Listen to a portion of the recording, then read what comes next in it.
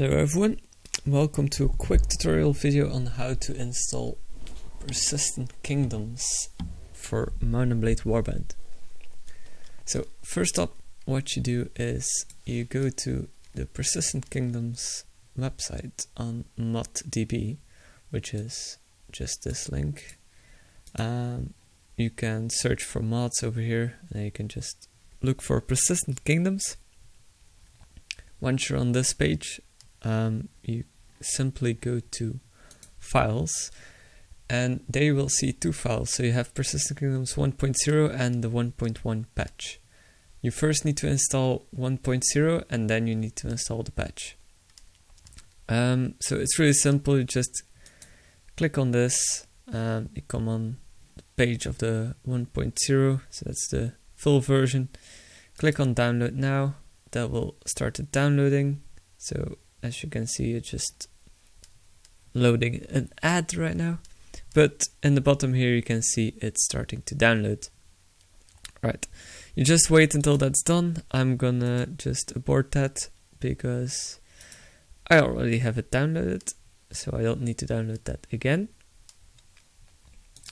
So once you've downloaded that, you go back to files, you go to the 1.1 patch, and exactly the same, you click on download, wait until the patch starts to download, and then you just wait until it's ready. And it's like really fast one, this one. So that's it. Then you have both of those downloaded. Once downloaded, this doesn't mean it's already good to play, because then you need to go to your download folder, which is over here on your PC. So downloads. If you just type in persistent kingdoms, you can find it. Otherwise, it should be the latest date. So of course, as you can see, I've downloaded the patch again, which I don't need, of course. But if you just look for the name, it will show up there. Once you have this, you need a program called Winrar. So you can just go to Winrar. This is of course a Belgian version that I have right here. Just Google it and you will find the version that you need to download, and make sure to download the language you need. And most of the time you're gonna need to download the 64-bit, so make sure you have that one. Once you've downloaded Winrar, it's very simple. You go back to your downloads and then you just right click here, then you open it with Winrar, or just double click, also possible. And once you've opened that with Winrar, you get a stupid pop-up. Just remove that one. So you have this over here. Then you so this is in Dutch, of course, so it's just extract to. So you click this one, extract to, and then you just look for modules, and then you need to find the right place to put it. So for me, that is on my D drive. That can be something different for you. Steam library, Steam apps, common, Mount&Blade Warband modules. And as you can see, this is the modules one. That's the one where I want to put it in. And here you see all the mods I have. So you should see at least native in there. If you don't have any mods installed yet, native should be in there. Or maybe Napoleonic Wars if you bought that. But native definitely is going to be in there. And it's just modules, and if you scroll up, it's in Mount&Blade Warband, and if you scroll more up, it's in common, Steam apps, Steam library. And once you've got the right location, which is this one, so just Steam library, Steam apps, common, Mount&Blade Warband modules, you simply click OK to start extracting it. I'm not going to do this because I already done it. Once you do this and you click up OK, it will extract the whole folder in the module map of Mount&Blade Warband, and that will look like this.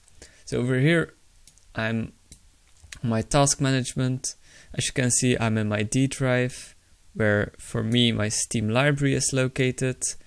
Then you go to Steam apps, you go to common, you go to Mount&Blade Warband, you go to modules, and in here you can find Persistent Kingdoms, which is the mod you just installed. So this should look like this, and Persistent Kingdoms should be a folder in there, and if you open it, it should look like this. Data, languages, resource, scene, OBG, sounds, textures, and all these other text files. Okay, so now we have the basic version of Persistent Kingdoms. Now we need to install the patch, the 1.11 that we already downloaded here. So it's in our download folder, as you can see. You just double click to open it with Winrar, close this little window, and then you just go to Persistent Kingdoms 1.1 patch. But as you can see, it has exactly the same name as Persistent Kingdoms over here in our module folder, which is the basic version. So what we're going to do is, when we extract it, we're going to not select modules like we did with the previous one. We're going to select Persistent Kingdoms. So this will mean that in the Persistent Kingdoms folder, it will create this patch folder. So once we do that, we just press on OK.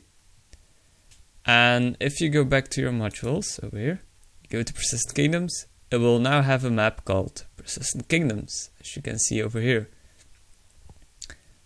So once you have this, you just double click on Persistent Kingdoms. You just select all the stuff that's in here, and you just simply drag it from here to the first Persistent Kingdoms. I've already done this, so I'm not going to do it again, but once you've done this, this will all be gone. So this means that this map over here, I will just for now delete it, will be empty like this, and then you just go back to the first Persistent Kingdoms and you just delete this map, because as you can see, it's just empty, and everything will be patched up in the other files that are in here. So you just can delete this map and you're back to basic, and you have your Persistent Kingdoms mod installed with the 1.1 patch. So that's how you install the patch. It's a bit more complicated than just downloading it, but as you can see, it's not that hard to get it installed. Once you have this installed, you're ready to go. So you can go back to Steam, launch Mount&Blade Warband, select Persistent Kingdoms, and you can start playing the mod. If any other patches come out later for this mod, it will exactly be the same way you need to install them. So it's always the same if it's a patch.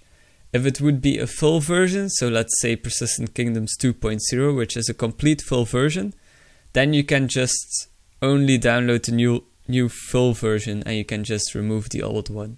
You don't need to patch it like the 1.1 patch. But that will be stated clearly on ModDB. So if you go back to ModDB, so this is the page of the patch, as you can see. And this is not a full version. It says in the description, read the installation notes. So as you can read, it's all explained here. And this is not a full version. So if it would be a full version, this would also be stated over here. So you can just download the full version and then you have a full mod that's working. For patch notes, this will be the way to do it. Right, I hope this explained everything you need to know on how to install PK. And yeah, I hope you join along on the Call to Arms server and have some great time.